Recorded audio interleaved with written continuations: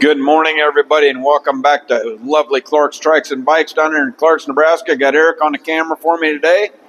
Joe coming at you here. We have a gorgeous 2012 Honda Goldwing GL1800. This is considered the Gen 2, a level 1, which means it does have the heated seats and the heated grips in the audio package. It does not have the navigation or the ABS, therefore it is a Gen level 1. This is going to be unit number 1860. It's got the key fob, 2 extra keys plus the 1 in the ignition. This unit has 32,260 miles on it. If you notice while you're here, Eric, it does have a Honda CB in it.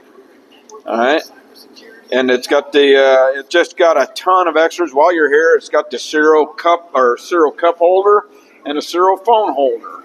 Just leaving all the parts on it. While you're up here, it's got the karaoke backrest, the karaoke armrest, karaoke foot pegs, just really loaded up. They painted the engine covers to it to match the red on around the back here. They've painted the rear fender to match the red. It does have a spoiler with a light in it. I'm going to fire this thing up here. It's got the spoiler in it, turned into a running light. It also has the brake light.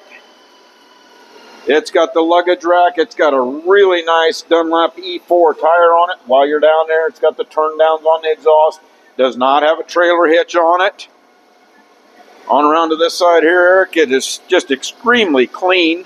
His damn sure going to be a mark in it somewhere. I mean, I haven't seen anything major at all. They've added the voltmeter up here in the dash.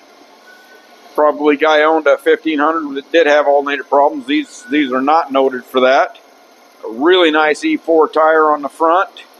Rims are nice. Does have the driving lights on it with the protective coverings over the top of it. Just really, really nice shape. The Baker wings and under the mirrors here.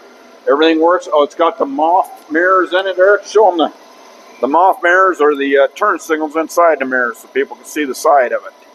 A nice addition there. Just a super nice machine. Everything does work as it is. This would make a great trike if somebody's interested in this. With a ton of goodies. It is priced right. So get on down here to Clark's Trikes and Bikes. Take a look at this unit. Take it out for a spin. Let's talk trikes and bikes. Have a great day. Thank you.